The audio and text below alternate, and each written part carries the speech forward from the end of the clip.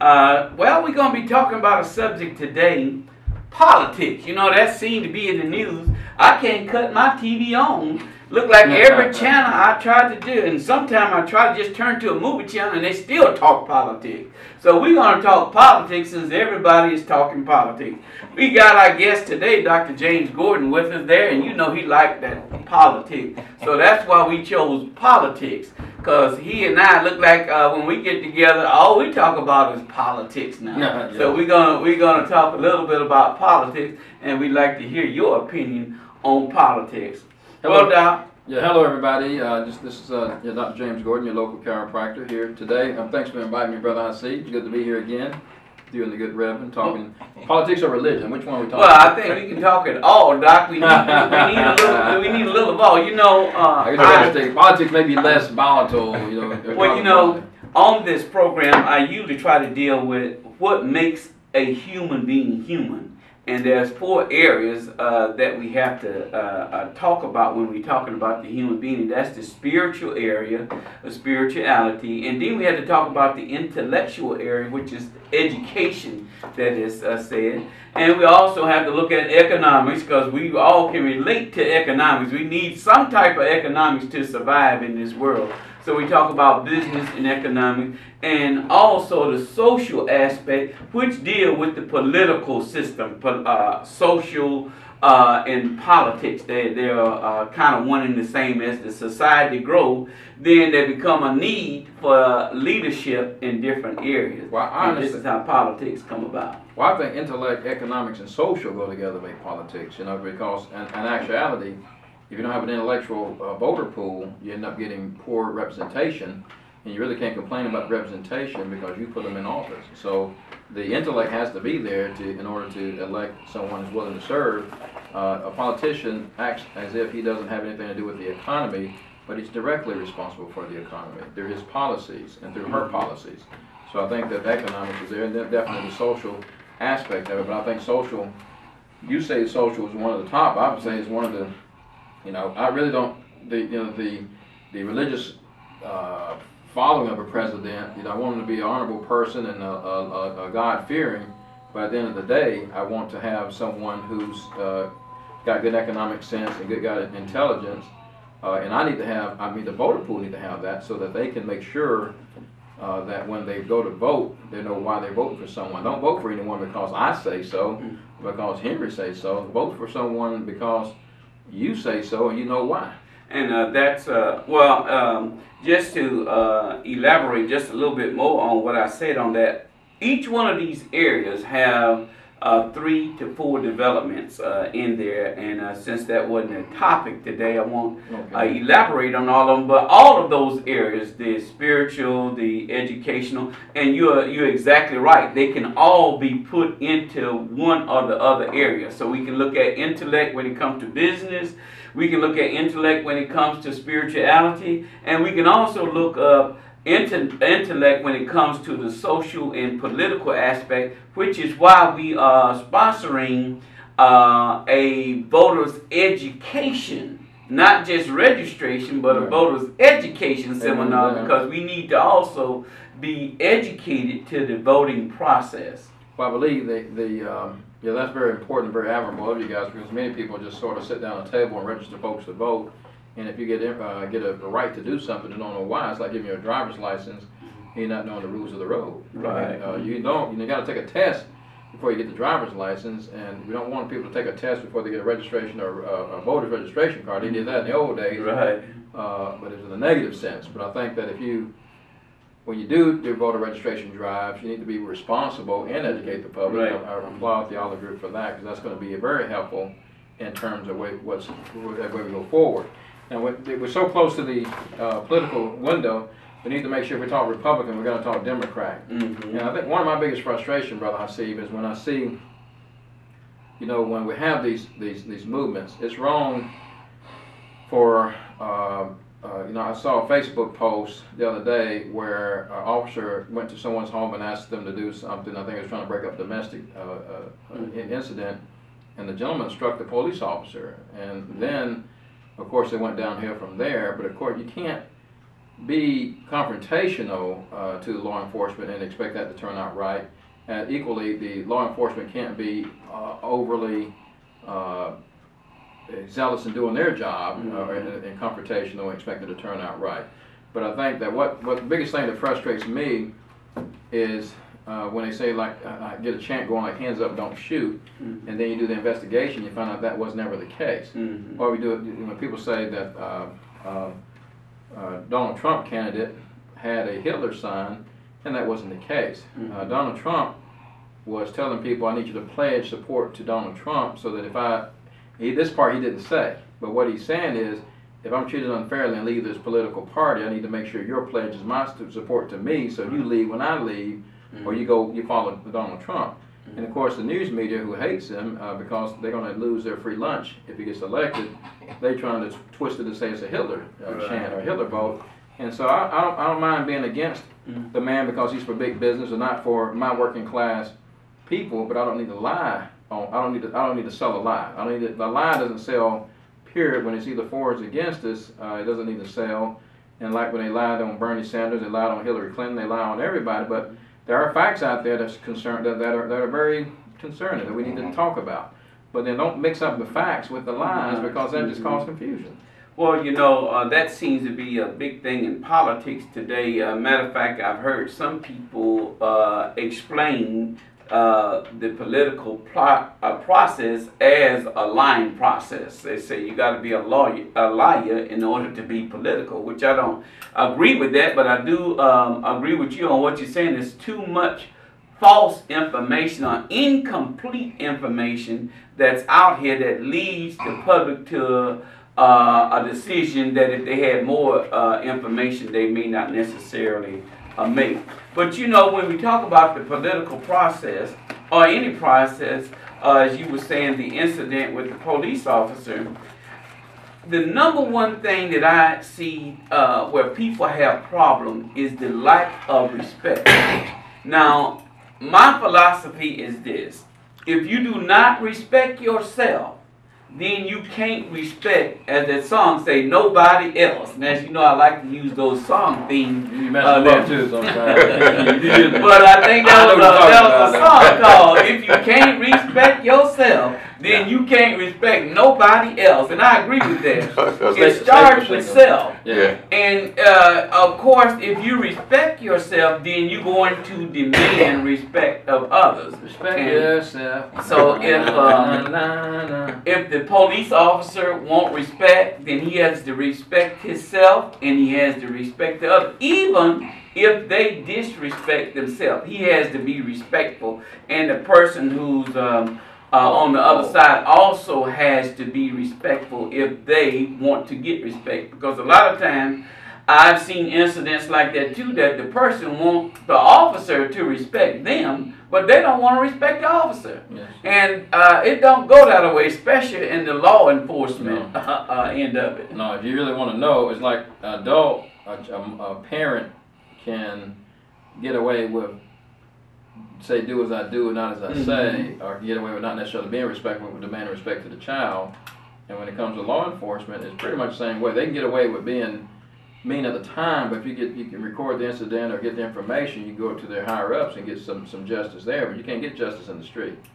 So you can't punch an officer ever or slap an officer like Zsa Zsa Gabor even went to jail. And don't say it's a black or white thing; it's an ignorant thing. Right. If you're stupid enough to smack a cop, That's right. then you're gonna pay the price. There's a price to pay for that. And that's where the lack of respect, the disrespect comes in. You know, by its nature, law enforcement, then of course if you are stopped or pulled over by law enforcement, then you know that there's something that they perceive that you did wrong. Whether you did wrong or not, they can't make the judgment on that. You have to go to court for that. But a lot of times, because we are pulled over, sometimes people get angry just for the fact of being pulled over. You know, I was too, shucks, he got me and I didn't have the right tag on my car.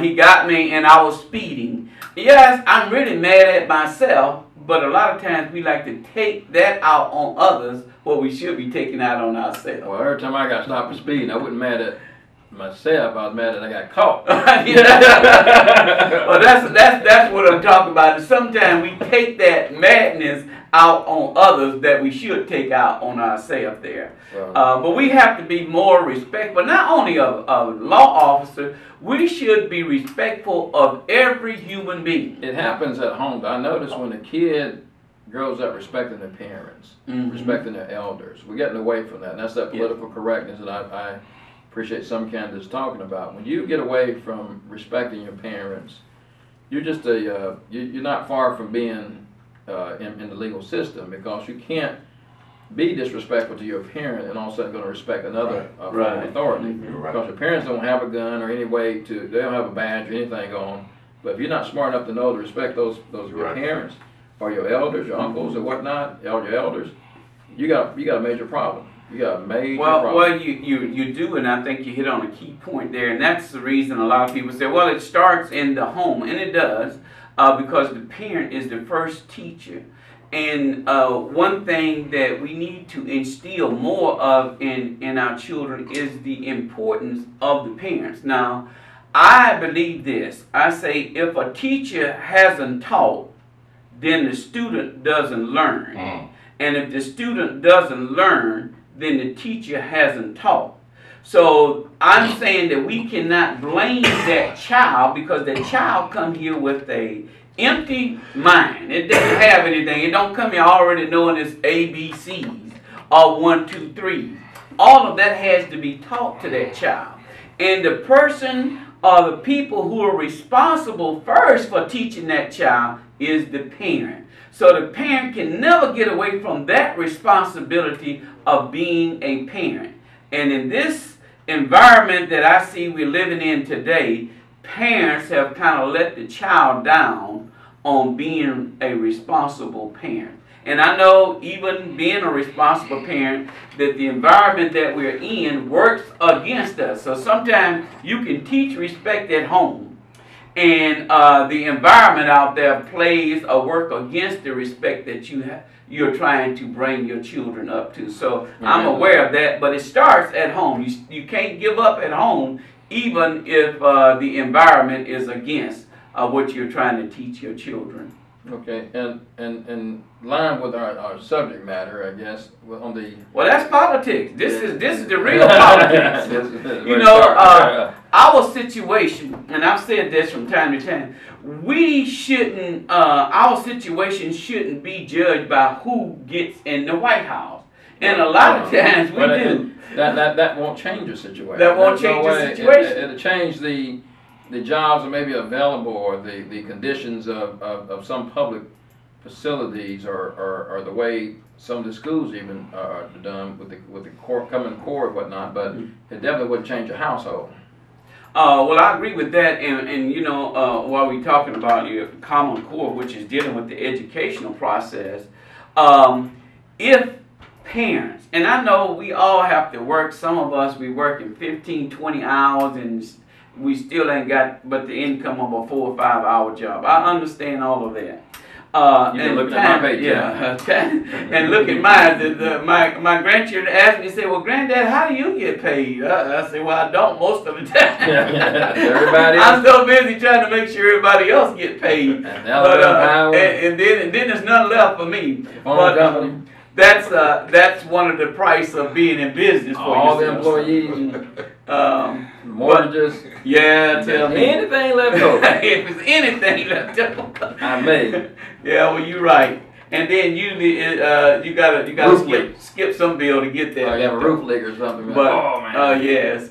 But when we're talking about education, if we as parents, whether you got children in the school system or not, I hear this, oh, all my children is grown and I don't have anything.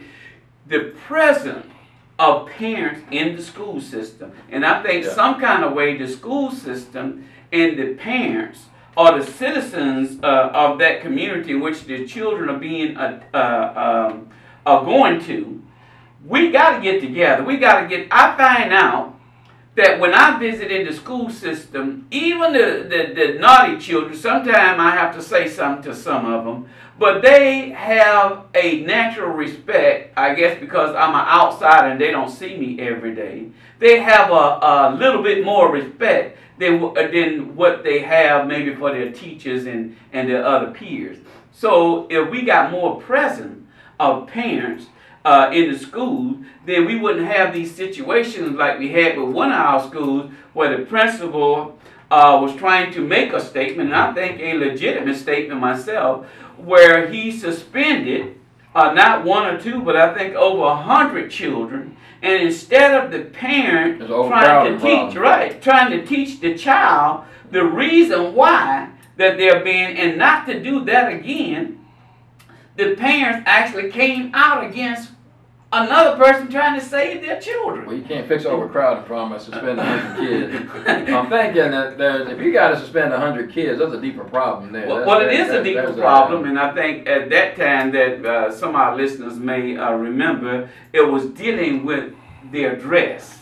And of course, you know, especially when you go out to get jobs and even present yourself in public, you got a certain presentation that you have to have. If I'm going to go for a job interview, and now our young children go for a job interview and they don't even think about their dress, how they look, how their hair is, how their pants is, what kind of shoes they wear. They don't realize that this is the first impression that the employer gets. You're talking about hair, you're getting close to home. Well, you know, some of us just try to manage this stuff. It just won't work. But we still have to make it look the best, even though it may be a little side. And I agree with what you're talking about, because I was down at Crown Products one time, and sometimes I'll sit in a restaurant, drink some coffee, and people come in looking for a job, and some people be nicely dressed, and some people be like they just got up under the car, and it's like, you know, you're probably not going to get this job, you know, with that up under the car.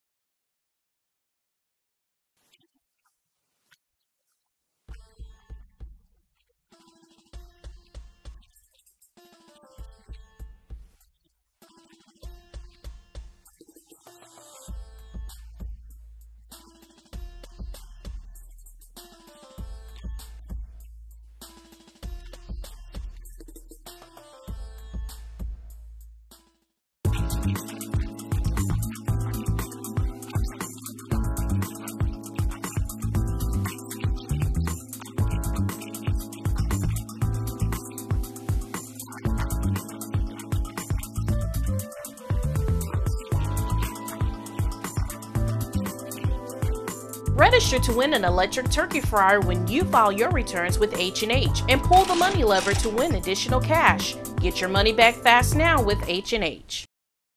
All right, we're back with a conversation with Henry Hasib here, and we're gonna just talk about another subject here for the next few minutes here that we feel that's very important because so many people are falling victim to this, and this is dealing with real estate in the foreclosure market. So many homes are coming on the market as foreclosed property because families are losing their home. And we want to just share some information with you on some of the things you may be able to do to prevent this. And we know life is up and down, that we're going to probably always have that market, but a lot of things we can correct if we got better information or better knowledge of it. So we're talking here. And Tom, Brother Hasib, want to say that Brother Hasib is a broker. He has H&H Real Estate. If you're looking to sell your house or list your house, please consider H&H Real Estate. I go around the community and I see not enough H&H Real Estate signs, nor do I see enough of LaFleur Real Estate signs. You know, so we got to start saying, okay, you come to H&H or LaFleur Realty for donations and whatnot to help out situations in the community, or you come to them when you have real estate problems or to save your homes. But when we're selling homes and buying homes, we got to use these guys so they be in a position to help out more. It's all about, and there's other real estate companies in the communities also, but if you're going to go to these community real estate companies to ask for donations and to ask for help assistance on this program or that program, you need to keep in mind that they don't make money by just giving charity. They make money by selling this property. I want to say that there's a real estate crisis. You know, the people always say, and we get lied to on the regular, Hasib, about our economy doing good and everybody doing better. But I think what we have in this country is a lot of people have stopped looking for jobs. And we also have a lot of people who are underemployed. They work $20 an hour, but they're making $5 to $10 an hour. Not really 5, because the minimum wage is $7.35, but they're making a lot less than their work. I see this all the time. Homeowners searching for mortgage refinancing. Hey guys, you need some help? Yes. Yes. Thank you. Follow me. Come on. If you're underwater and current on your payments, it's your best route to a better mortgage. See if you qualify at harp.gov. H&H Financial Services in Mobile has over 20 years experience in accounting, bookkeeping, appraisals, real estate, and year-round tax preparations. Give them a call today at 251-438-1620 or visit them at 1560 St. Stephen's Road in Mobile. Let your money grow in our care at H&H Financial Services.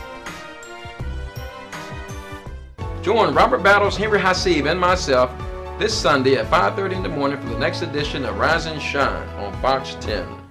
All right, we are back with a conversation with Henry Hasib where we're talking about politics and education today. And we'd like to hear from you. If you got a question or comment, give us a call at 457-0601. This important subject that we are discussing, we'd like to hear from you on it, and we want to also say that we will be having a education seminar, a political education seminar that will be dealing with what we should know about our political system and what we should look in our leaders that we elect to represent us in this political system here. So join us on March 16 at 10 o'clock at the Tomanville Library. I see, you know, you talk about the Democrats, we talk about the Republicans. Let's look at the pros and cons. Gosh, you know, I get a little bit. 10 years ago, I used to think I knew what a Democrat and Republican was, but nowadays it seems like the lines are so blurry that you can almost, unfortunately, it's almost like you need a new party called the Labor Party. You need a party to say, okay, England has a Labor Party, and then they have like an elite party. They don't call it the elite party, the elite party. They got this Labor Party. And you think labor, you're thinking about union workers, hourly workers, small business owners, and you're looking out for the little guy. Right. We don't really have that party now, it doesn't seem. I know the Democrats are supposed to, but you know, like these free trade agreements, we got three, President Obama was trying to put in another free trade agreement called the Asian Free Trade Agreement. I call it NAFTA. You have NAFTA, North American Free Trade Agreement. You have CAFTA, Central American Free Trade Agreement. And these free trade agreements are where all our jobs move south to Mexico and other countries out of America. We've heard in the news about Carrier Air Conditioning recently, Nabisco. Carrier Air Conditioning laid off 1,400 union jobs. 1,400, that'll kill a community. 1,400 $30 to $40 an hour jobs to go down to Mexico and hire these guys at $5 a week or $5 an hour or $5 a day or whatever they're paying them. And that's amazing savings for Carrier, but it doesn't help the American citizen. And then I believe when these companies are making these decisions, they are not looking at the whole picture. They get a piece of the pie, and that piece of the pie may say that, hey, if I do this, I can bring more to the bottom line, and the stockholders or whoever the owners of the company, they will love me. But they don't see that actually they're really killing their own self because of the way that they're doing it. Well, the consumers of your air-conditioned products are your employees. Right, If they're strong union employees. One thing I applaud Ingalls Shipbuilding, it's a strong union. And the companies we get in Alabama, we've got to do a lot better because they're non-union companies, which means they pay very low wages. These low wages have got to come up. You're talking about minimum wage $15. They pay $15 when you get hired at some of these shipbuilding places in Alabama. That's an insult. Right, yeah. Whereas Ingalls pays $15, $30, $40 an hour for some of the same jobs. You make $15 an hour over here. Well, you know, we talk about it all the time about living wages. And, of course, here in Alabama, you know, it is hard to make a living wage. And it all ties in, you know, if we able to pay a living wage, then of course we got to be able to make a living wage. And somewhere along the road, somebody has figured out how to take the wealth or the money circulation away from the working, what I call the working poor, to raising it up to the super rich. So in this country, trillions of dollars are now taken out of the hands and the pockets of the working poor people, and they're put up in the hands of rich people. And it's done just like we say. I can bring you more money to you yourself by making a bigger bottom line. Well, if I own the air conditioning people, that sounds good to me, but I'm not looking at the overall effect of what it's doing. I will become richer, but the people that's working for me is going to be poor, and I'll be rich, but they'll be poor. Well, what people got to do is educate themselves. Like you said in those first 4 things, your intellect and your economics, you got to be educated on that. There's over 20 car plants that ship cars to America that are in Mexico. I even have the addresses. Over 20 car plants from Chrysler to Ford to Chevy, which is all the General Motors, to Honda, to you name it, they're making it into Mexico, and they ship them back up to us at free trade, no taxes, and they sell them at the same price. You're making them for half the cost because you're losing all the labor, right? And you bring them up here, you sell them for the same cost, so you make a profit for Wall Street. But the problem is you got 2 Democratic presidents that push the free trade agreements and 1 Republican president that pushed the free trade agreement. So that's like I said, the lines get so blurry. You think you're a Democrat, you think you're a Republican. So we are doing some crazy things ourselves before we even get to the things that's not shown in public. Yeah, well, the video cameras, even businesses are so much sophisticated than they were 10, 20 years ago. Right. And you see all these crazy shows where people are trying to do criminal acts, and it's like, there's cameras around. Right. Well, I watch a picture that they call the dumb criminal or something like that. And these people they'll go and they steal something, then they see a camera, then they're amazed by the camera, and they give them a full profile of who they are with the camera. And at that point, they should sit down and just wait for the That's what they should do. Just sit down. Things can be used for good purpose, and things also can be used for evil purposes. I think the J. Edgar Hoovers and the people who refuse to allow anything to happen to Hillary, people go with both extremes. I think that's going to be the...